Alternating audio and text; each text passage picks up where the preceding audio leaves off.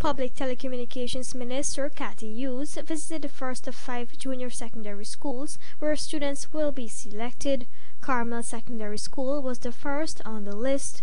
During her interaction with students, Minister Hughes explained that there are many potentials and job opportunities which will emerge in the future from ICT. If you students have access to the internet, you have an opportunity to make sure you can be the best and do anything you want to do. Already, you young people of today are naturally inclined to technology. According to her, all students will be given access to IT labs in schools since the advantages extend to all areas.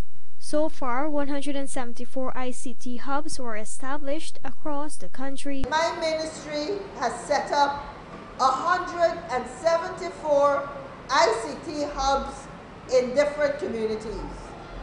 And if you go to our website, if you do a search online for Public Telecommunications Guyana, you will get to our website and you will see where those ICT hubs are. Stakeholders from the Education Ministry are also engaged in this partnership along with local ICT companies.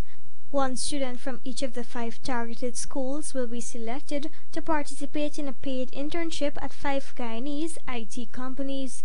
They will be joined by 5 participants from the MOPT's 2018 Guyanese Girls Code training program.